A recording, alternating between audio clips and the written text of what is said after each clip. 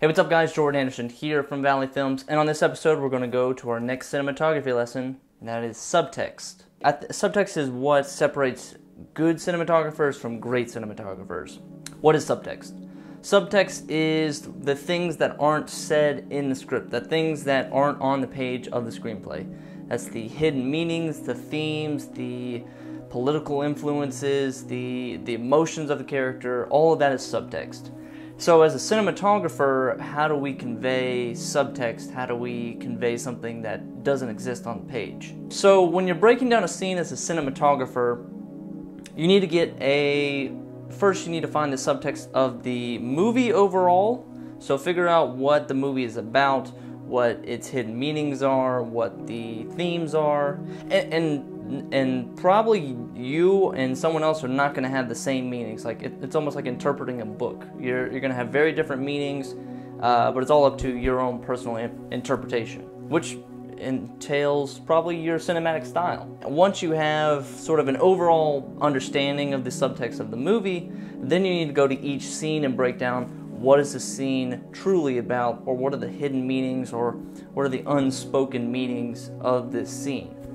And, you know, some subtext can also be things like emotion. Emotion is a very powerful thing, and using emotion as your primary subtext is a great place to start. Yeah, so you want to find the sort of recurring themes, the recurring emotions of the movie, find what is the overall emotion of each scene, and then you want to try to figure out, as a cinematographer, how you can convey that emotion with the camera. And there are countless ways. I mean, it's like, how do you paint a painting? Convey anger, stress, paranoia. If you want to convey happiness, this is where you as the DP are going to start developing your cinematic style. How would you convey anger using the camera? Not the actors. The actors can convey anger, but how is it you, the camera operator, or the DP, how are you going to convey anger with the camera? So with codec, I've broken it down, and I'm trying to figure out these hidden meanings. A lot of themes are paranoia, sort of voyeurism, sort of a lack of focus. So with codec, I'm going to take those hidden themes, those hidden emotions and subtext, and translate that into camera motions. So maybe for paranoia, the camera's a little shaky, the camera is sort of maybe darting around, sort of scared, looking around, paranoid. For voyeurism, maybe do some camera angles that are a little bit stalker, a little bit creepy, a little bit kind of peeking around the corner, you know, kind of, that's all with just camera placement and blocking.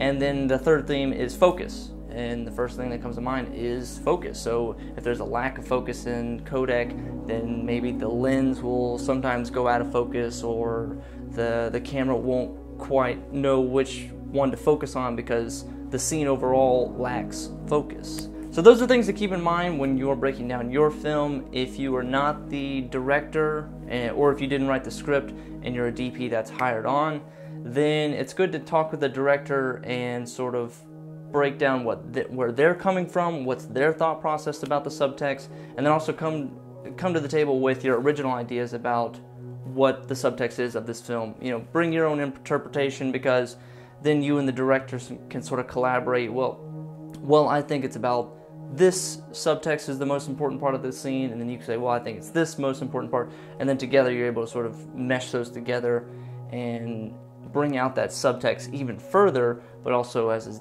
DP, you're able to convey that with the camera. So thanks for watching, guys. I hope you enjoyed this quick little video about subtext. We're going to make a lot more videos about subtext because it's such a crucial part of cinematography and directing, and the whole subject of subtext is just so broad and open to interpretation that one video can't do it justice. So thanks for watching, guys. My name is Jordan Anderson, and we'll see you next time in the Valley Films video blog.